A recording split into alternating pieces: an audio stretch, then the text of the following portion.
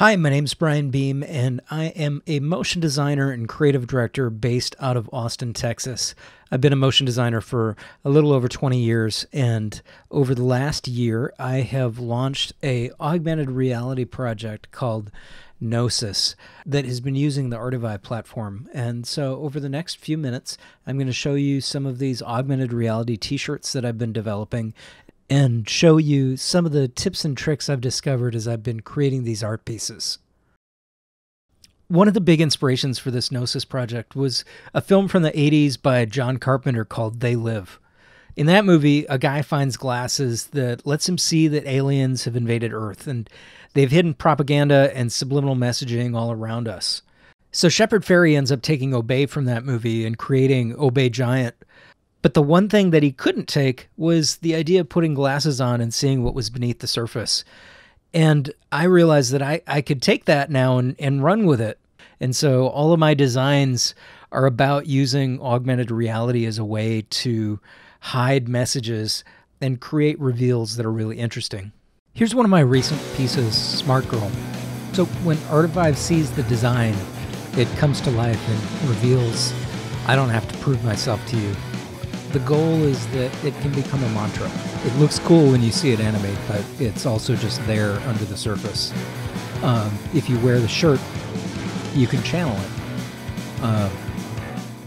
Here's the original design file in Photoshop. My illustration often revolves around collage and photo bashing. I love to dig through image sites with Creative Commons Zero images for inspiration. Pexels and Pixabay and Unsplash are all sites that I look at on a regular basis. I also love textures, so I'll pull from my libraries and many other places and patch in layers of detail. By the end, I have a giant mess of a PSD that honestly I probably haven't named the layers for, and I'll reduce it down to what I might animate. So here's the Smart Girl separated and resized version. You can see that compared to the regular PSD, there's many fewer layers. So I've got hair separated out, I've got the horns separated out, the face separated out. Basically anything that I think that I might animate and that I want to animate on its own, I've separated into its own layer. I've got a couple of layers turned off here just in case I need to go back and get them. The body is separated out, the wings are separated out. And then I decided that I wanted the legs to animate separately. So I went in and I created enough leg where the leg was missing and extended them a little bit. And then some other things that I know I'm going to animate but are just currently turned off. So the sacred geometry is its own layer. The stars, basically anything that I'm going to go in and animate on its own, I've reduced down. And that file, if we go look in the Finder, is 30 megs versus the original file, which is 505 megs. So it's a big speed difference. So just to summarize, two big tips. Reduce. If you're working on a print file that's 300 dpi and 10 inches by 10 inches, that's like 9 million pixels, which is more than 4K footage. A lot of the animations that I bring into Artivive are really only 1200 by 1200 or even smaller because I'm trying to make sure that they're as small as possible so that they download fast. I don't need all that extra data, and so if I get rid of it, it helps out a lot. And then optimize. In the pipeface design that I did, all of the individual textures that I used from airplanes were their own textures. And so baking all of that down into just the layers that I know I'm going to animate makes it so much easier when I go into After Effects and I can understand what's going on. Here's a bit of a roadmap for how my design process works. My flowchart kind of boils down to 6 steps: concept, illustrate, concept again, compose, animate, and assemble. I tend to want to have a bit of a plan of action when I get started. For Smart Girl, I had seen the leather jacket she's wearing and started to figure out what was going to go around it. Other times I'll have an idea or an image in my head and I'll search for images that support that. We've already gone over this, but I'll either photo bash or I research a specific style and figure out how to tackle it. For my Surfo Luchador project, I knew the shirt was going to be different than the augmented reality component, and I knew I'd been looking at 50s tiki-inspired hand type for elements that were going to be part of the piece, so I thought about how I could create a Hawaiian shirt pattern and draw some wrestling and surfing illustrations to make a pattern out of. Those elements also end up showing up in the background of the final piece. If you have something and it's cool, finding some way to get more value out of it later on is really useful. I tend to reuse parts of things a lot for other things. In a different context, no one notices, and it helps you add extra detail to projects without having to do a lot of extra work. Back to concepting again. Like I was explaining in illustration, this can be a little blurry, and I sort of bounce back and forth as I'm working. Sometimes I get a clear idea in my head, and I'm just able to work all the way through it. Other times, I won't get anything until later. With Smart Girl, a pretty significant amount of time passed between when I first illustrated it and I figured out what I wanted it to do. Inevitably, it ends up happening at the last minute before it goes live. So the weird one is composing. I write all of my own music for my design pieces, and I know that's not something that everyone does, but for me, it's a little bit of its own type of concepting. I don't know that I have synesthesia, and you can see the definition on the screen, but when I hear a piece of music, I can picture in my head what the design is supposed to do. Going back to Smart Girl, I'd never thought about the stars behind her lighting up, but the guitar riff almost made it feel like things needed to be electrified and propulsive. Once I knew what the song was, suddenly I knew what it was going to say.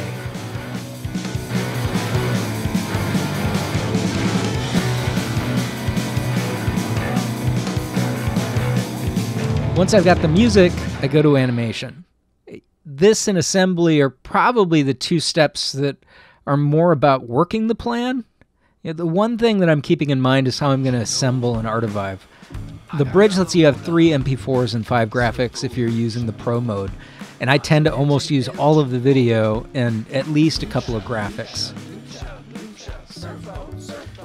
Okay, we've got our Smart Girl animation open, and here's the master comp that everything is set up in. So if you remember the PSD we were looking at, you can see that all of the layers have been replicated inside of the comp. And anything that I need to do more complicated animation in is pre-comped. I don't always pre-comp everything, but if I'm working efficiently, I will. So here's the star mat that was doing that star chasing, and let's take a quick look at what's going on with that. So it's actually simpler than it looks. If we, and we can use the tilde key to expand this.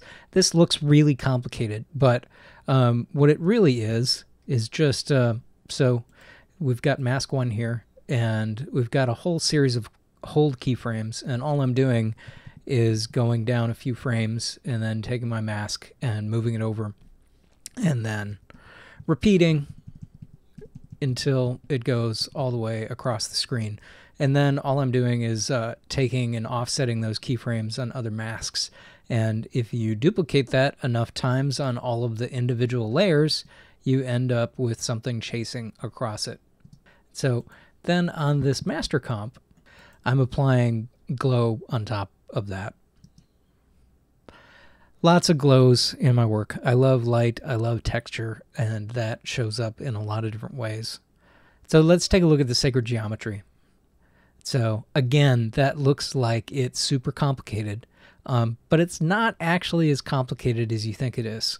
So if we use the tilde key again to expand up our canvas, and if you're working on a small screen, I use this all the time, and it makes life way easier. You can see that I've got 10 different shapes, or 9 different shapes, and they're each just small little fragments of the sacred geometry. And then, once I've got that set up, I apply to trim paths, and there's a whole bunch of different options for path control with a shape layer. And all I'm doing is using a simple expression that says time times 100.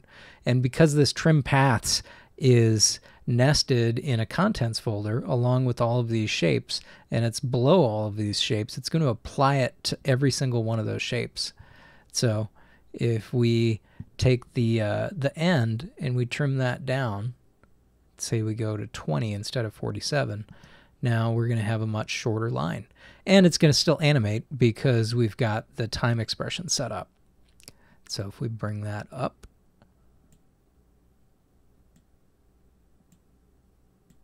you know, if we bring it all the way to 100, it won't look like there's anything going on at all because this is offsetting the path and it's offsetting a full path. So, you know, as soon as we bring that down, we bring the animation back. And the animation's actually happening. You just can't see that it's happening. So we'll go back to 47. The fire eyes are also separate. We can go in and take a look at that comp quick. It's a piece of fire stock footage that I'm duplicating on each of these. Now, one of the things that I am doing with it is I've got the eyes masking it off, and I've got this duplicated. If the fire were reflecting in the eyes, it would be mirrored in each of them. And so I don't have it parented to anything. It's just floating in space. And so because the head's moving and the eyeglass shapes are connected to the head, it looks like the reflection is moving inside of the glasses when it's really the head that's moving. So anyway, lots of little animation tips that all kind of plug in together.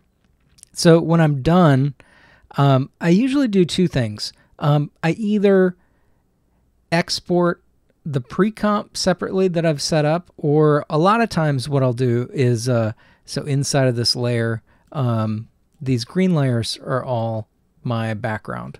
So I've got this Smart Girl master animation nested inside of another comp.